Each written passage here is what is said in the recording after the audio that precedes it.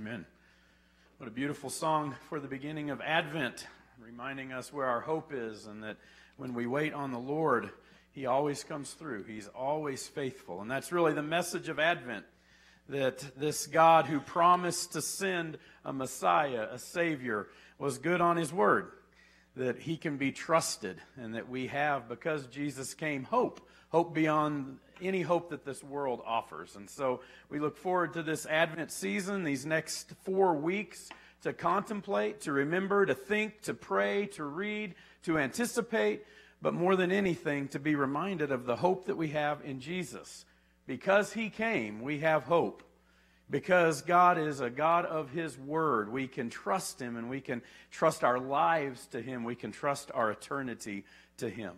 I want to also just say thank you all for your prayers over the last several weeks, and thank you for your interest in our family, our growing family, and we appreciate all the encouragement and prayers, but it is good to be back. It's good to be home. And one of these days, I'll catch up on my sleep. If I fall asleep during my sermon, someone tap me quietly and wake me up so that I can finish.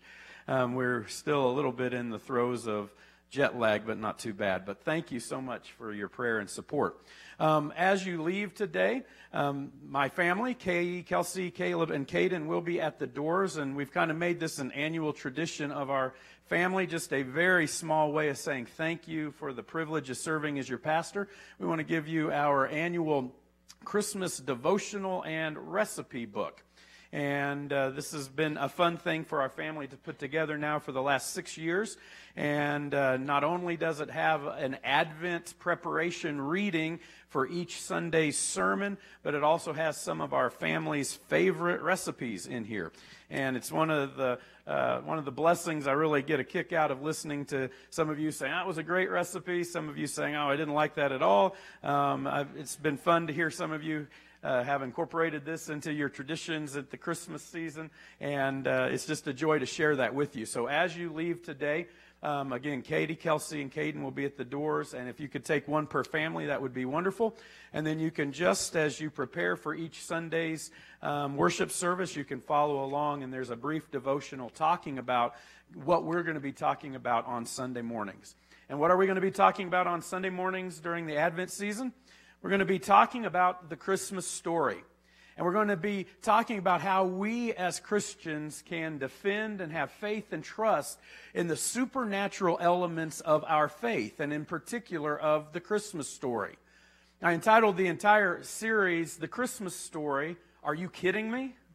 Because there are many people out in our culture, there are many people in the world who are very skeptical, who are very materialistic, who are very humanistic, who look at the Christmas story, have no problem with the touchy-feely elements of it, but when they're confronted with what we believe, when we, as we sang today, believe in the virgin birth, when we believe that Jesus is God, when we believe these things to be true, they look at us and they say, are you kidding me? Are you serious? Do you really believe those things? Over the next 4 weeks, we're going to be just talking about ways that we can have confidence in the supernatural elements and truth that we talk about during the Christmas season, during the Easter season, during really the conversations about our faith. Because as much as we can say we have a reasonable faith, as much as we will look at over the next 4 weeks the different evidences for the Christian faith and for the supernatural elements of the Christian faith to be reasonable to believe, we are unapologetically a people of faith. We are unapologetically placing our faith in an unseen God. But we're thankful that this unseen God has given us a beautiful record in Scripture through archaeology, through logic, through experience for us to know that our faith is reasonable. This morning we're going to look at really the basic question that we need to ask ourselves, and it's this: can we really believe all those crazy stories? Can we really look at the supernatural elements, in particular of the Christmas story, and can we really believe them? Next week, we're going to speak specifically about the claim that Jesus was born of a virgin.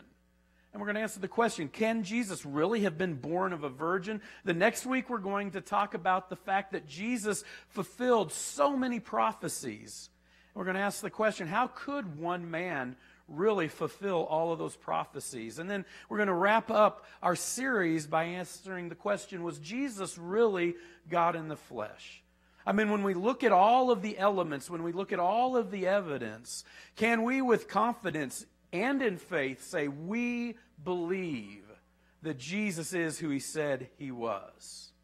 Now, there are all kinds of different people in our culture, and probably all kinds of different people, even in this room, on a spectrum of what you believe about the supernatural elements of the Bible's stories, the story of Jesus, the Christmas story. Everywhere from some of you here saying, I believe, I have complete confidence, to some of you here saying, I really don't believe this. It's a collection of fairy tales and myths.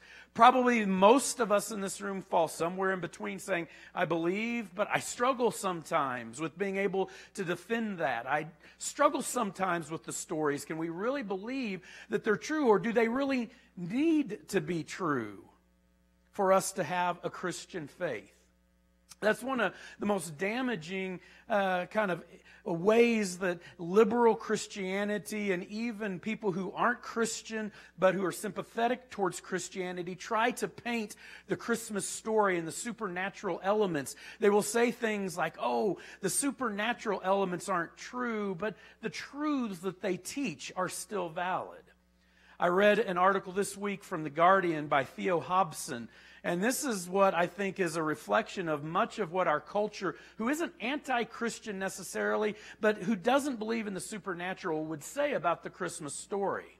He writes, of course, it's a fairy tale. There's a magic star and magical beings. There's a magic child born in magical circumstances. There's an evil king, a couple of epic journeys, and a colorful supporting cast of refined mystic and rugged shepherds. No one takes the Christmas story seriously, right? Well, they should. We all should.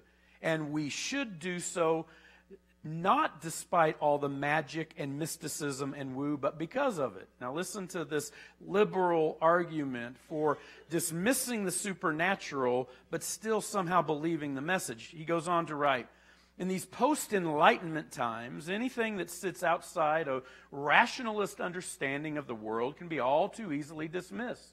There are two ways in which this can damage our ability to appreciate the Christmas story. It can lead us to try to pry the supernatural away from the physical, or it can lead us to regard the whole thing as nonsense. The problem is that in following either course, we risk missing out on something that really matters, truth. Now, do you just see what this author, along with many in our culture, has done? They have just redefined truth. We would say that truth, of course, is understanding the Bible as being real, the stories of the supernatural being legitimate and literal, that we can believe that a God who could create is also a God who could cause his son to be born of a virgin, who could do miracles. Let me finish this last paragraph from this Guardian article. It says, it may seem strange to invoke truth in the case of a story that seems preposterous to many. But in matters outside religion, we remain capable of understanding that truth is not always the same as fact. No one would say the works of Shakespeare are worthless because they are fabrications. Instead, we appreciate that they are infused with truth. Now, I read that not to make some of you doubt more or bring more questions in your head, but to present what I think, again, is the most prevalent argument from a culture, especially a liberal Christian culture, or a part of a culture that isn't anti-Christian but is very anti-supernatural, doesn't believe in the truth claims of the Bible. This is a prevalent argument that you will hear on university campuses, that your children are hearing in high school. This is the argument that you'll read as you go on the internet and type in, can we believe the Christmas story? So what do we do with that as Bible-believing Christians? Because we will say, as those who believe the Word, that it is not only truth in these pages, but it is also fact. We look throughout the New Testament and the Gospels, and we can see that Jesus himself regarded the truth of the Bible as literal truth. We understand that as we celebrate Easter, it's not enough to just say we believe in resurrection power, but we say as a cornerstone of our faith, as a requirement for being a genuine believer, we believe that Jesus died and that He literally was risen from the dead. We as a Christmas people say we not only believe that God in some supernatural, magical sense invaded the world with truth and kindness, we believe that He came as a baby in a manger, born of a virgin, God in the flesh. So as Bible-believing Christians, we believe the Word of God to be true and accurate. We affirm not only the accuracy of what is reported in it, but we affirm the supernatural elements of the story. We hold on to, and this is the verse that will really undergird what we talk about for the next 4 weeks. It's 2 Timothy 3:16, and we know it well. It says, all Scripture is God-breathed and is useful for teaching, rebuking, correcting, and training in righteousness. So what I want to do today is really just kind of set the table, just kind of lay the foundation for what we're going to be talking about over the next 3 weeks. And I'm going to be honest with you, what I'm going to present to you is really just going to be appetizers. We could literally talk weeks and weeks and months about how to defend our faith, the evidence for our faith. I don't want you to look at this as a Christmas meal. I want you to look at this as a walk through Costco. The samples are real, but they're not a meal. The samples are intended to make you say, I'm going to buy the whole box. Now, I can make a meal out of Costco samples, but that's beside the point. What I want to challenge you is as we look at some of the basics of defending our faith, of understanding why our faith is reasonable, my challenge and my hope is that it will cause you to dig deeper. If you're here and you believe, I hope that you take this challenge to go and learn an even better way to articulate your faith. I hope if you're here and you completely don't believe, that you will at least have an open mind and say, could there be a supernatural? And could this Bible contain a correct picture of the reality of a supernatural God? And if you're here like most who believe but may struggle, I hope this just whets your appetite to dig a little bit deeper. That you could leave here maybe not being Ravi Zacharias, ready to write an apologetic book, but leaving here over these next 4 weeks with a confidence that says, you know what? I can believe the Word of God. I can believe the supernatural elements. And even more, I want to learn more and dig deeper on my own. So this morning, I want to answer the question, can we believe these crazy stories? As we look at the next few weeks about the supernatural elements of Christmas, can we believe these crazy stories? In other words, can we rely on the Bible as being accurate and trustworthy? This morning, very quickly, I want us to look at 5 types of evidence for the trustworthiness of the Bible.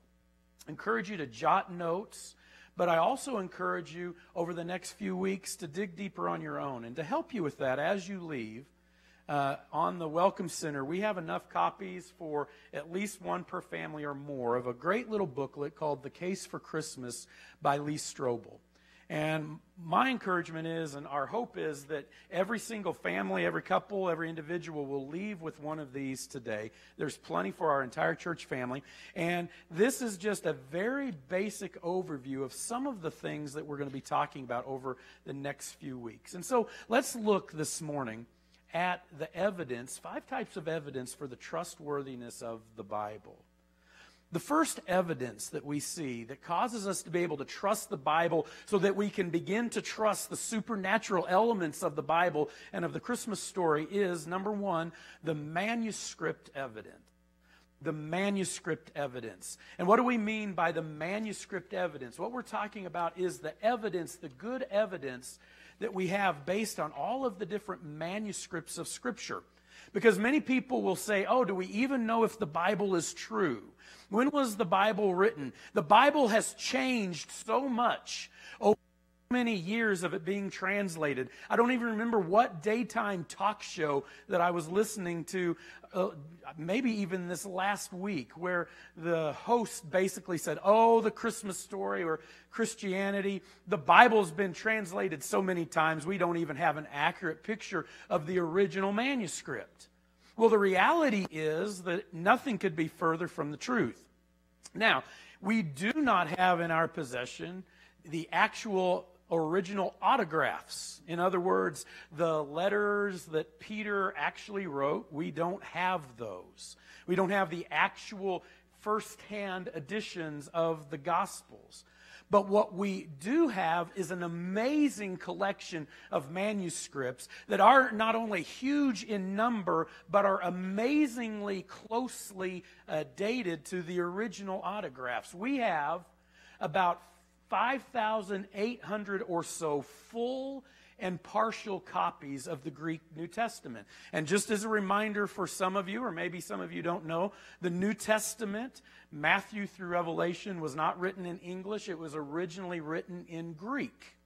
And we have well over 5,800 original, partial, or full manuscripts of the Greek New Testament. And what is incredibly amazing about that is some of those copies have been dated as close to the autograph as 25 to 40 years from the time that the original authors wrote either the epistles or the Gospels. That is an amazing historical truth that we have. One of those amazing ongoing archaeological discoveries that we keep finding. More and more copies of the manuscripts closer and closer to the date of them originally being written. Now, some may say, well, 25 or 40 years, that's a long time.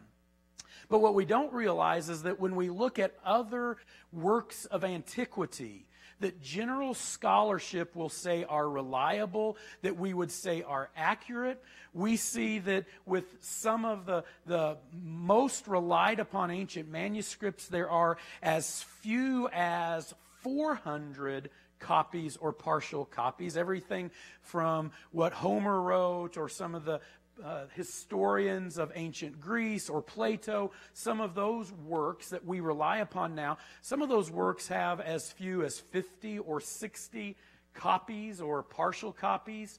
And the closest of the great historical documents that we have from the time of the manuscript is almost, in some of the cases, 250 to 1,000-year gap. So what we have in our Bible as far as the manuscript evidence is amazing.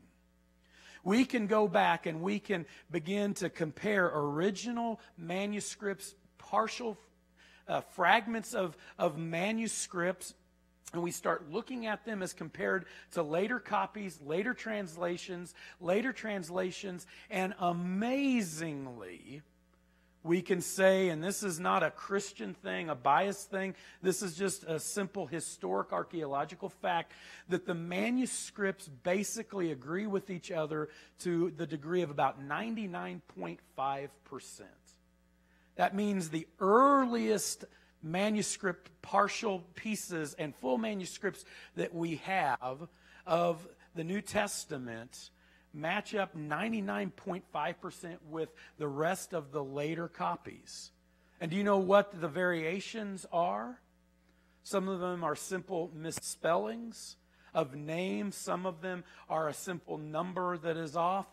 There is nothing, and no scholar, even an atheistic, anti-Christian scholar, will deny this truth because it is fact, that there is nothing in the manuscript evidence that we have found that has contradicted anything that we see in Scripture. That Scripture is amazingly consistent from the earliest manuscripts in large number to our current manuscripts. Now, that doesn't make Christianity true, and it certainly doesn't change the minds of atheistic, anti-Christian scholars and archaeologists, but it's an undeniable fact that, first of all, the manuscript evidence that we have is amazing. And I would encourage you, there are so many great resources, including the Fuller book The Case for Christmas, the larger book. This is just excerpts of it, and other great works that we'll be talking about over the next few weeks that can help you dig deeper and see that the manuscript evidence is amazing.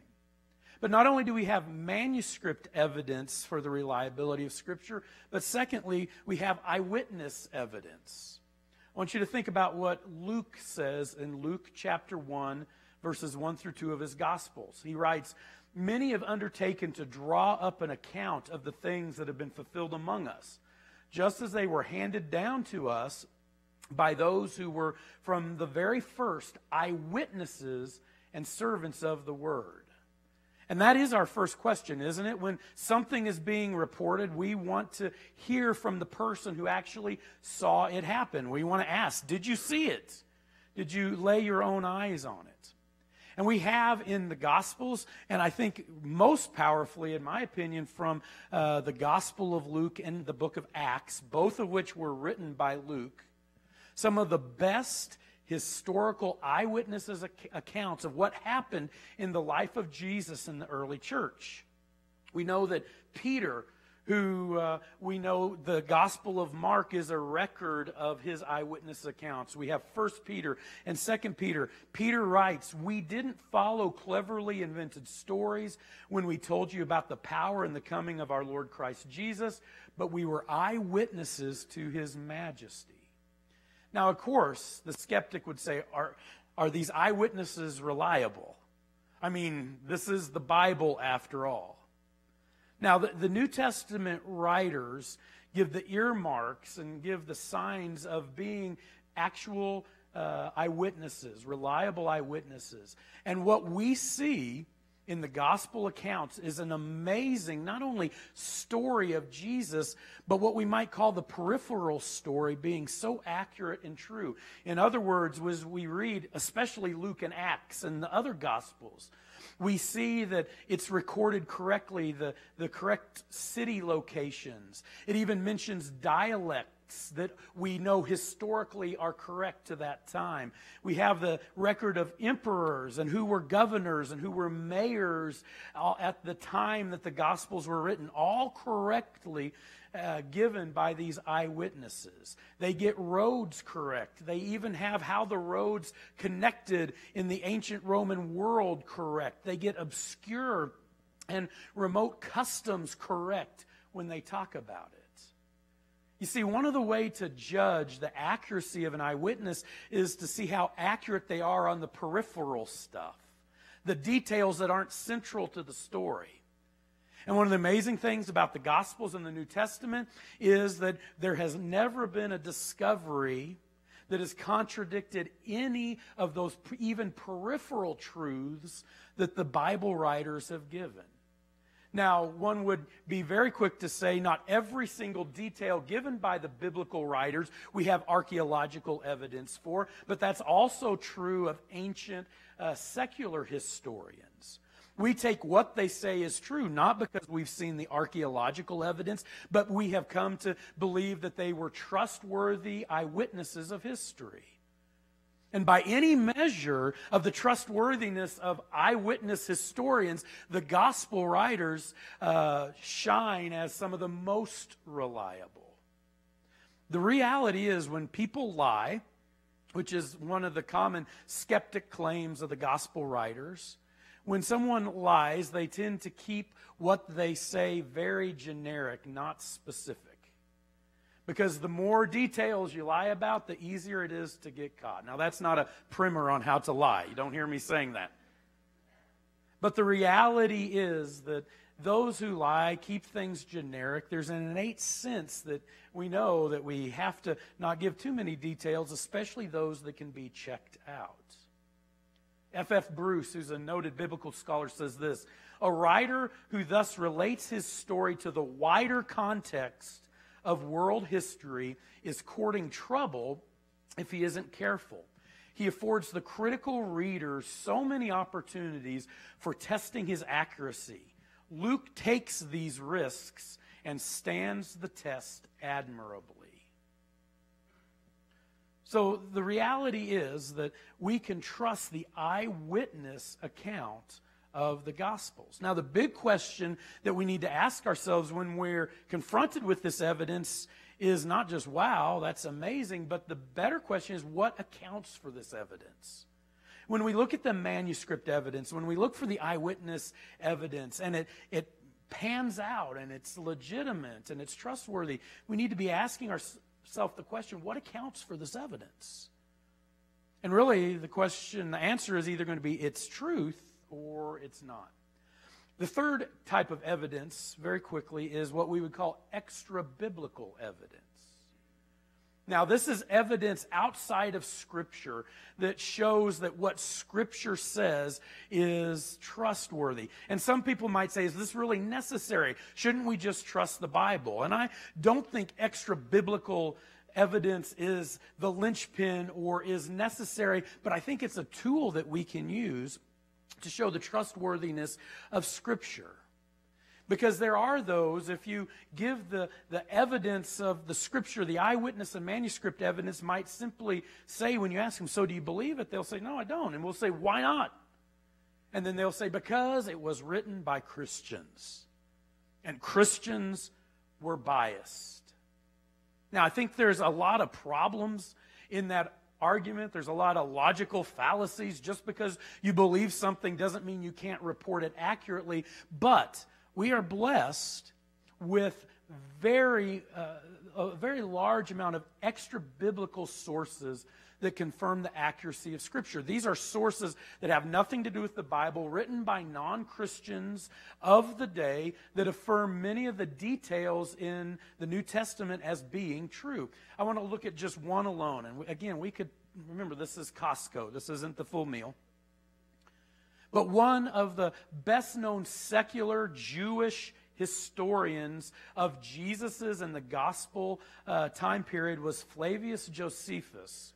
He was a Jewish historian who lived from about AD 37 to AD 100. And he wrote many books chronicling history. They're accepted as reliable historical sources. They're not Christian.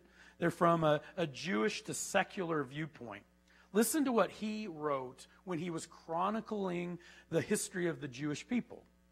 He writes, at the time of Pilate, there was a wise man who was called Jesus. His conduct was good. He was known to be virtuous. Many people from among the Jews and other nations became his disciples. Pilate condemned him to be crucified and to die, but those who had become his disciples did not abandon his discipleship. They reported that he had appeared to them 3 days after crucifixion and that he was alive. Accordingly, he was perhaps the Messiah, concerning whom the prophets have recounted wonders. Now, if you've never read that before, that's pretty striking. This is someone who doesn't have a dog in the fight, who isn't a Christian, who wasn't a follower of Jesus. So the question is, what accounts for this evidence? It's a pretty powerful picture. Not only was there Josephus, but there are in our possession, not mine, but in the world's possession of scholarship, about 43 different documents that are extra biblical from either Jewish or secular sources that cite the life of Jesus as historical fact. And do you know what these 43 documents basically tell us from non-biblical sources about Jesus historically? We know from just these extra biblical sources that Jesus lived during the time of Tiberius Caesar. We know, as Josephus said, that he was considered to have led a virtuous life. We know, number 3, that these documents said that he was known to be a wonder worker. We know from these documents that he had a brother named James. We know from these documents that he was acclaimed or proclaimed by people to be the Messiah. We know from these documents that he was crucified under Pontius Pilate on the eve of the Jewish Passover. And we also know from these documents that there was darkness and an earthquake that happened when he died. What's amazing is these all fit to Scripture. And again, the question is, what accounts for this evidence? It's either truth or it's not. Fourth, there is what we would call internal evidence. And this is something that many historians call the principle of embarrassment.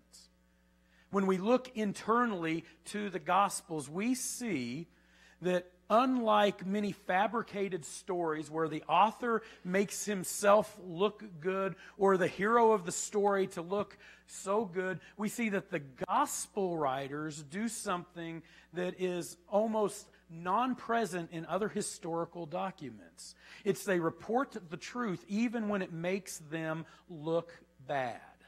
Think about what the gospel writers all are willing to tell about themselves. Think of what Peter was willing to tell Mark. That Jesus had to look at him in the Gospel of Mark and say, "Get behind me, Satan." If any of you were writing a fabricated story about yourself, would you add that? I wouldn't.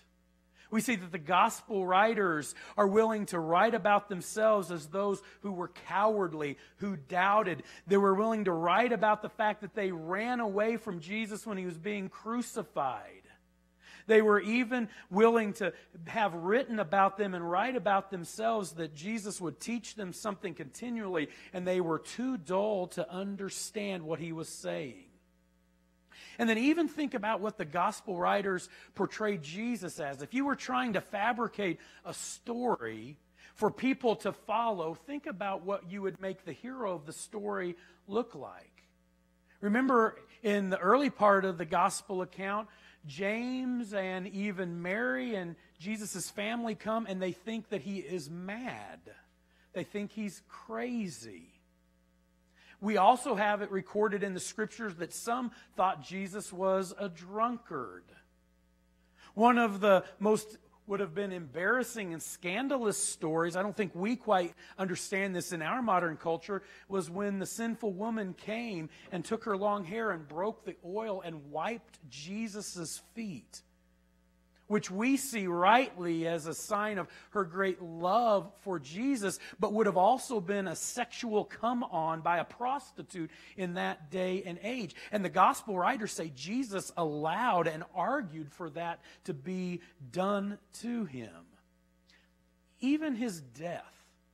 If you were trying to concoct a story to reach your fellow Jewish people, the last fabricated way you would have a Savior or a Messiah die would be on a cross. The Jewish people considered the cross to be a curse and anyone on it to be cursed. Now, we have a fully developed New Testament theology that Jesus took the curse for us, and it's this beautiful, well laid out theological picture for us. But for these first generation followers of Christ, if they were trying to fabricate a story of all the ways to draw a crowd or people to follow you, a cross would be at the bottom of the list. So we have, number 4, the internal evidence that is so strong. And again, what do we do with the evidence? What accounts for the evidence? And then finally, we have what I personally think is one of the most compelling parts of evidence for the reliability of Scripture, and that is the post-gospel evidence. What we know happened to those who saw Jesus and claimed to see his resurrection, who believed he was born of a virgin. What happened to them after the gospel? Well, the reality is, and we know this, that to continue to follow Jesus and declare that he is God, that he was resurrected, he was born of a virgin, came with a deep price for the original disciples and followers of Jesus. First of all, for the followers of Jesus, for them to embrace the truth of Jesus meant that many of them lost their family connections, lost their livelihoods, they lost their place in society. Their family rejected them. People wouldn't come and do business with them.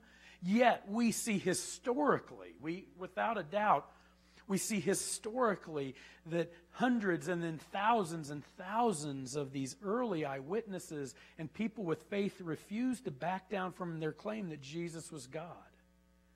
Secondly, to basically say you believed in Jesus and to follow Christianity meant to completely reject a religious lifestyle, really the very heart and soul of what generations of your family believed. To believe in Jesus being divine meant to literally change your religion, which was at the fabric of everything you were. It basically went from saying, I believe that I must make a sacrifice, I must worship on the Sabbath, I must keep the law, to saying, it's about grace, that Jesus fulfilled the law, that I'm no longer bound by the Ten Commandments, but I'm bound by the law of love. And then finally, and this is what I think is most compelling, not only did many of these early believers who refused to back down from their claims of having seen the resurrected Jesus, believing he was born of a virgin, believing the supernatural, it came for many of them with the cost of their lives. We know that all but one, John, of the original disciples, were killed for their faith.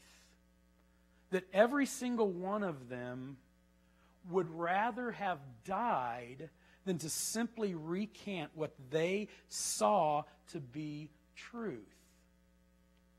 Again, we can't go through all of them, but I think one of the most striking historical figures who died for the faith rather than deny what he knew was true was James, the brother of Jesus. Remember, James was the one who came, he was with his brothers, who said, Jesus, at the beginning of his ministry, you're crazy. They wanted to take Jesus away quietly. Yet by the end of his life, after he had walked with Jesus, after he had seen him resurrected, after he had been convinced of the deity of Jesus, that he was the Son of God, James, the same one who wanted to put Jesus away for being crazy, was stoned to death for his faith while confessing that Jesus was the Son of God. The question that is often asked with this evidence is this: would any of you die for a lie?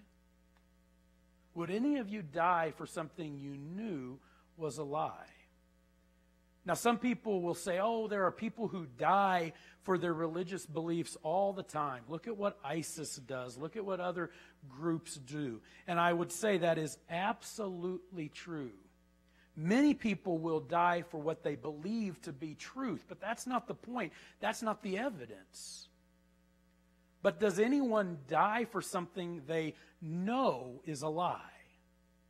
I get that people die for what they think is true, and it's not necessarily true. But we're talking about a first generation of people who were so convinced by what they had seen, the evidence in front of them, that they were willing to die for what they knew was true. And again, I ask you, would you be willing to die for something you knew was a lie? Maybe one, maybe two, but 11? Dozens, if not hundreds of others who saw Jesus resurrected? So that's the foundation for what we're going to be talking about. How can we really believe these crazy stories? The Christmas story? Are you kidding me? Well, we're going to be looking, because we can trust the Bible, we can begin to believe and put our faith in the truth of the Bible, the supernatural elements. A virgin birth? Is there really evidence for that? Is that a reasonable thing to believe? What about the prophecies? What about this claim that Jesus is God in flesh? So I want to challenge you to, as you go, is this. What are you really going to do with all of this evidence? If you're here and you're convinced that this is true, can I encourage you to make sure your life reflects the faith that you have in the truth of God's Word? Are you in it daily? Are you reading it? The Bible is transformative. And even more, if you're here and you're convinced, I want to challenge you. Why don't you take these next 4 weeks and why don't you become even more adept at defending and communicating that? Grab this book. You know, go online and read some good resources from people like Ravi Zacharias and others. We're going to be talking about resources over these next 3 weeks. But if you're convinced, would you become more adept at sharing? Secondly, if you're here and you just doubt and you're like, I just can't buy this supernatural stuff, can I challenge you? Would you come for the next 3 weeks with an open mind? There's nothing that I can say or anyone else could say, of course, that convince you. We unapologetically proclaim that what we're talking about is having faith, but it's faith with reason. It's a reasonable faith. And would you at least come? Would you be open to truth, whatever that truth is? I'm not afraid of truth. I want to challenge you to not be afraid of truth. that there could be a supernatural element to our existence. That there could be a God who loves you. And this God who loves you and created this world could have sent his Son. He was God in the flesh. And can I tell you, he desires a relationship with you. Would you be open-minded? And then finally, if you're here like most who are like, I believe, but I struggle, would you just take these next few weeks to really say, God, would you help me in my heart to really believe, to understand, to know? And I want to challenge you, let this be not just the end of what you do with being able to defend your faith, but could this be the appetizer for you? Could this be the first bite that causes you to be willing to study more and to go deeper? As we close this morning, I want to pray for us, and I want to pray that God would use these next 3 weeks to encourage our faith and to show us why we can have faith and trust and hope in the story of Christmas. Father, we thank you, Lord, for your word. It is amazing. Lord, we thank you for how accurate and true and reliable it is. Lord, we thank you that we can see you and know you through the truth that it reveals. Lord Jesus, I pray for all of us that you would take us where we are right now in our faith and trust in you, and you would grow us and move us and draw us to yourself. Father, may we be faithful to study, to be open-minded, to dig and to contemplate and to think, because we know you will be faithful to reveal yourself to us. Father, we thank you this morning, and as we are dismissed, we pray that you would go with us, not only to our Sunday school classes, but out of these walls, outside these walls, to be those who bring hope and joy and truth to those around us. Lord, we love you, we thank you, and we ask all of these things this morning in Jesus' precious name. Amen. God bless you. You're dismissed this morning.